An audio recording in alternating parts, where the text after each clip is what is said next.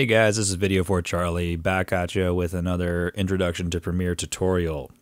This is the final one of our Introduction to Premiere course, going over how to export your project. Now that you've cut everything together, you've inserted your audio, you made sure that everything sounds good, it looks good, you're ready to go. You want to see how your video looks on the big screen. Well, this is how you do it. Go ahead and open up the timeline or a sequence that you want to export. You will go ahead and mark your in and out points on the timeline, just like you would a source clip. Now once your in and out points are marked, you can use the hotkey Command M. That's going to bring up this little prompt here. It's going to ask you how you want to export the actual video. So you can see here that format gives you a few options. Depending on what you click, it's going to give you further options that you can go to. Now to export something for web, which is generally what most people are doing on here, you want to do it at H.264. Now you can see the presets have changed.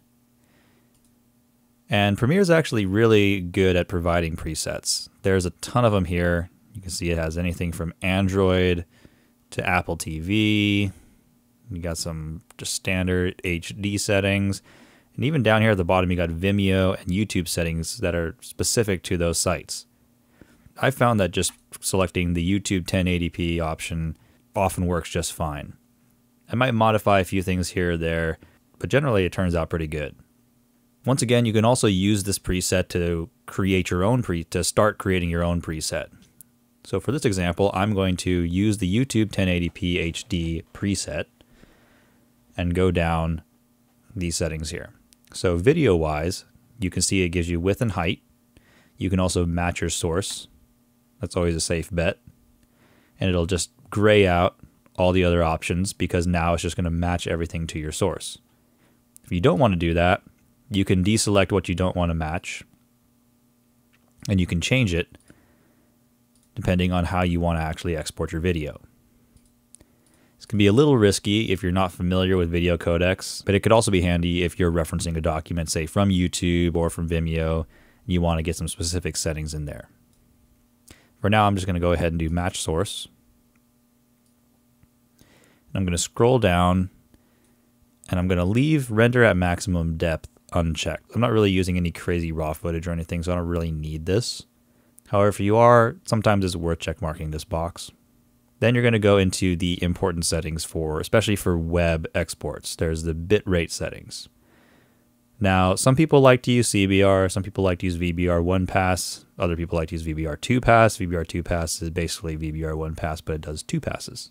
It can be a little more secure in some ways, but it also takes more time. So for now, I'm just going to leave it at VBR 1 pass. And although YouTube does accept 16, I'm just going to do 8. Because my footage isn't that amazing anyway, and I don't need it to be that high.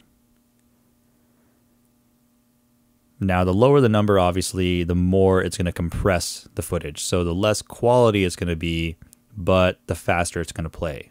The higher it is, so if I do 16, it's going to be better quality, but it's going to also take a little more time to play. 16 is usually the maximum that I'll really want to go with this. Anything above that, you're risking that the amount of time it takes to load is going to be slower than the actual play time for the video. Now, keyframe is another important setting that people often forget. They just leave it uncheckmarked. I tend to checkmark this and change it to whatever the frame rate that I'm doing, so in this case 24. There's other settings that people recommend, and you can go ahead and look up online what people are saying as the best settings, or even just try to experiment yourself and see what turns out the best. These are just some settings that I've used before for video. We're obviously not doing VR, so I don't have to check mark that. And I'm going to go ahead and check mark use maximum render quality. Now you'll notice at the bottom, it actually gives you an estimated file size, which is nice, because that way you can know if the file's too big to upload to YouTube or Vimeo or any one of those services.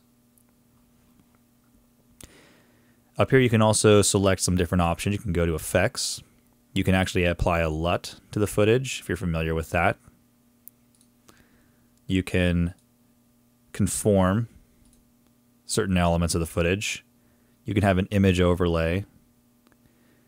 You can have a name overlay. So say if you're exporting dailies, you want to go ahead and just apply some elements there. You can. Time code as well, good for dailies. So it's good to explore these options, see what's available to you. Most likely, Premiere will offer it. But for the most part, you can leave the effects check marks unchecked if you're just exporting a regular video. Audio-wise, these settings are usually pretty good. They're set to the preset, and I find them to work just fine. And we're not really going to be working with any of these other options here, so I wouldn't worry about it. Once you have all of your settings complete, you can select where to save the file by clicking on the output name up here, that's highlighted blue, and it'll open up your Finder window. And what I'm going to do is I'm going to create a new folder and name it 00 exports. That way it's always going to show up on top. I know that's where all of my exports are going to go. And I'm going to save. And now there's two options that you have here. You can either queue or you can export. What queue does is it opens up Adobe Media Encoder. It's a separate program that simply is there to export footage. When you click export, it's going to use Premiere to export the footage itself. Now, I personally like to use queue because then I can have my computer exporting the footage with Media Encoder and still be working within Premiere on other projects or just simply doing something else. It doesn't tie up Premiere like it would if I were to hit export. So for the sake of example, I'm going to click on queue. You'll see it's preparing data for export. It's exporting data. And now it's going to pop up with Adobe Media Encoder.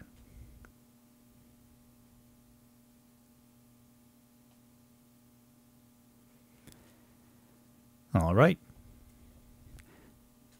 So now you see that it's imported the sequence. It's imported all of our settings. Everything should be good.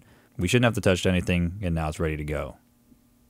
Now, I'm not really going to go into this too much because it's probably worth you just exploring, but the Adobe Media Encoder interface allows you to actually export your footage without actually having to go into Premiere. So if you already have your in and out points marked and sequences, you can actually just pull up the sequence by going through your media browser, going to projects, and then importing the project to here. It'll ask you what sequence you want to export, and you can see sample sequence 1, the one that we're trying to export right now, is available. So if you want to just do this completely from Media Encoder, that is an option. You can also see that all the same presets that you had when in the export prompt in Premiere are also available over here in Media Encoder. The two programs do sync up with one another very well. And like I said, Media Encoder does not tie up Premiere, so it allows you to still work within Premiere, although your computer will be working pretty hard. So I would recommend only doing it if you're working on a Mac Pro or above. Now, before we go ahead and hit the play button up here to start the queue, I want to make a special note to you guys that actually the reason that this is called a queue is because you actually can create a queue of videos to export. So let's say I want to export sequence 1 as well as sequence 2 and sequence 3. I can go ahead and do that.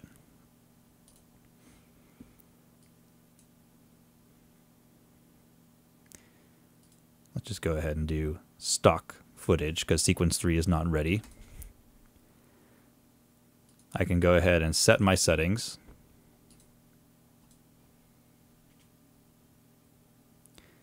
Make sure that it's saving to the right spot.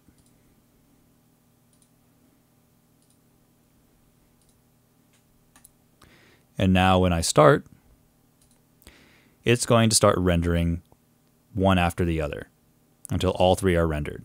You'll see that it has a progress bar, shows you which one's going, shows you a little preview of what's exporting, shows you the elapsed time, remaining time, all that information. Now that this one's finished, it's going to go ahead and give me a check mark telling me that it's been completed successfully, and it's going to move on to the next one. So with these tools, you should be able to export the footage that you have put together. And that's about it, guys. So at this point, you should know how to set up a project, import footage, customize your workspace, cut together a piece, edit any audio you might need to, as well as export a project. It's been a pleasure. Had a lot of fun with you guys. This is VideoFort Charlie signing off. You guys have a good one.